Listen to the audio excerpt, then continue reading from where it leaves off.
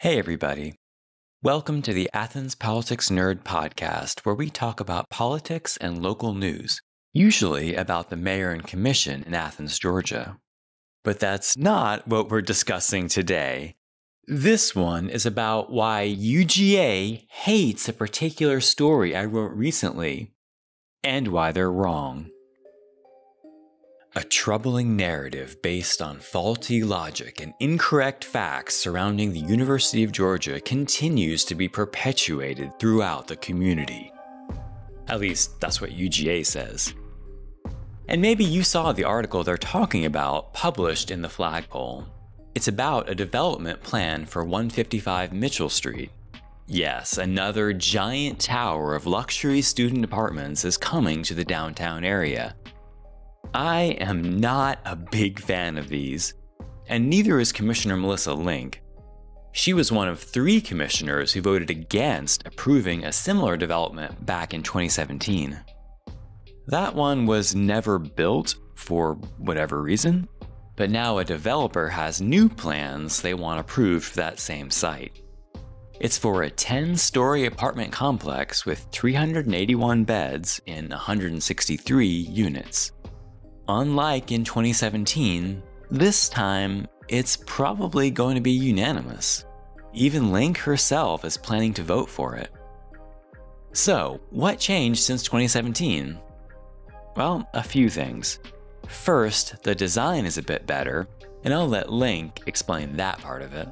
I'm grateful to see buildings designed with cornices and mansard rooftops instead of just the chunky Lego blocks that we're seeing over and over. I'm grateful to see that there's some traditional element to this design. As I'm not saying it's a beautiful building or anything, but it feels like it's wearing a hat, not just this block soaring into the sky. And that was something that they were requested to look into by the Planning Commission. Good. The second improvement is that the developer is voluntarily deciding to include some affordable units. There will be at least 8, but there could be 16 or more that are guaranteed affordable at 60 or 80% of the area median income. This is all yet to be decided, but we know it'll be somewhere in that range to comply with the Commission's inclusionary zoning ordinance. So that's great, but there's another reason why they'll all vote yes. And that's because we desperately need more student housing. I know. How could we need more luxury apartments for students? Don't we have enough of those? No, we don't. Let me explain. According to UGA's website, there are currently about 40,000 students attending UGA. 8 years ago in 2014, there were a little over 35,000 students. So that's an increase of about 5,000 students in 8 years, or 625 new students a year on average. Over the same period, UGA has built exactly 1 dormitory. 1. That's Black Diallo Miller Hall, which has a capacity of 525 beds. So it only houses about 10% of the increase in the student population over the past 8 years. Where do the other 4,500 students live? They reside in a magical land that we like to call off campus. Real quick, I should clarify that UGA does have campuses in other communities, not just Athens. Of the 40,000 total UGA students, only 38,698 go to the Athens campus. And some of those students live in neighboring counties, I'm sure.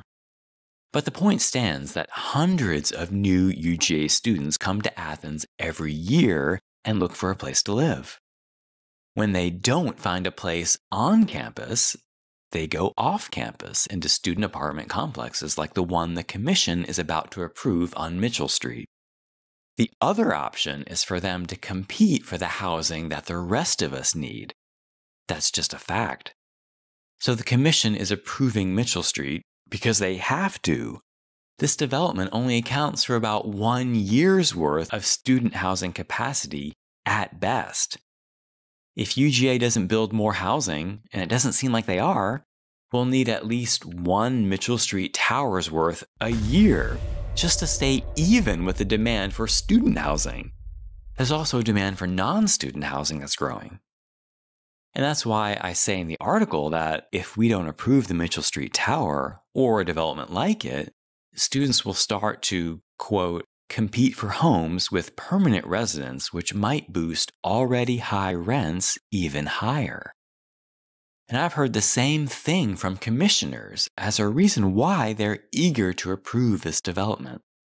We need housing, period. And a lot of that need has to do with UGA admissions. You know, I didn't even realize I was criticizing UGA when I wrote that, but they do not like it. Rod Guajardo, Senior Director for Integrated Media Communications at UGA, wrote to the flagpole to complain about me. He says I'm attempting to put forth a false narrative that UGA's student population is competing with permanent residents. Not to quibble, but I didn't even say that. Again, the quote is, if apartments for them are not built, these students would compete for homes with permanent residents. If. Would. That's conditional mood, Rod. Look it up, Mr. Communications expert. He continues, saying that UGA has built 8 dorms since 2004, which is true, granted, but it's also true that they've built 1 since 2014.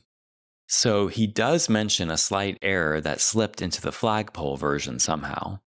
But that error was corrected. And look, this wasn't a polite ask to fix a minor error in the article. That's not what this is about. They're threatened by the larger point I was making. So threatened that they're trying to bully the flagpole into running a god-awful op-ed by Allison McCulloch, the UGA Director of Community Relations. Flagpole is refusing to run this as is. Good on them. But let's go over it anyway, shall we? Allison starts her op-ed saying she wants, quote, to set the record straight regarding that narrative which was most recently repeated by Chris Dowd. So apparently, this is a narrative that has popped up multiple times that they're trying to quash. It sounds like their real issue is with the truth here, but make up your own mind on that. She continues, saying that UGA students aren't competing with permanent residents for housing right now. And I mean, I wasn't even saying that they were. If you want me to say that, Allison, I just might, but that's not what I said. Anyways, Allison continues, saying that UGA provides over 9,000 beds for students on campus, or for just about 1/4 of the total student population. Which she thinks is good, I guess. And then she says, don't worry, quote, we are currently studying the feasibility of adding more on-campus housing in the future. So that means you have no concrete plans to build anything. You're just studying the feasibility. Great, thank you. That's worth nothing? Next, she says that private off-campus student housing beds have increased by over 5,300 since 2010. And hey, that's a fair point, actually. I think she has a ways to go before convincing me that UGA students aren't distorting the housing market here in Athens. But fair point. There are enough quote-unquote student beds for them to sleep in so far. I think that's more or less accurate. And she concludes by saying, quote, assertions that additional new student housing complexes must be built to avoid students competing with local residents and driving up their housing costs are simply not supported by the facts. This one really takes the cake, because Allison, you just got done making that solid point about the extra 5,300 off-campus beds. But what would happen without those beds? And what would happen in 2025 or 2030 if the Mitchell Street Tower isn't built? Might the students start competing with permanent residents? Who's to say? This, to me, reveals more than anything that UGA has a guilty conscience about the housing situation here in Athens, as well they should. And I didn't make this point in the article, But I do think UGA is distorting the housing market already here in Athens. When the Prosperity Capital Partners story broke, I kind of went back and forth about whether it's even going to work out for those guys financially, you know? Like, okay, you're kicking out people who were paying rent on time. If you work with them, Randy and Sarah Jo Lawrence, they'll keep paying you. You know that, right? But their plan is to kick everyone out, then renovate the units, and later market them to an entirely different crowd. The UGA crowd, I assume, and sell at a huge profit. That's the plan, which is laid out on their website pretty explicitly. What I go back and forth on is, will UGA students really want to live in Hidden Pines, for example? Even if those units are renovated, I'm not so sure. But knowing UGA plans to continue admitting more and more students every year, and knowing they have no plans to build new dorms, well, these students have to go somewhere. So it just might work out for them, and for UGA, who doesn't have to spend money in new dorms. Their profit will come at our expense. Most notably, at the expense of the people Prosperity is displacing right now.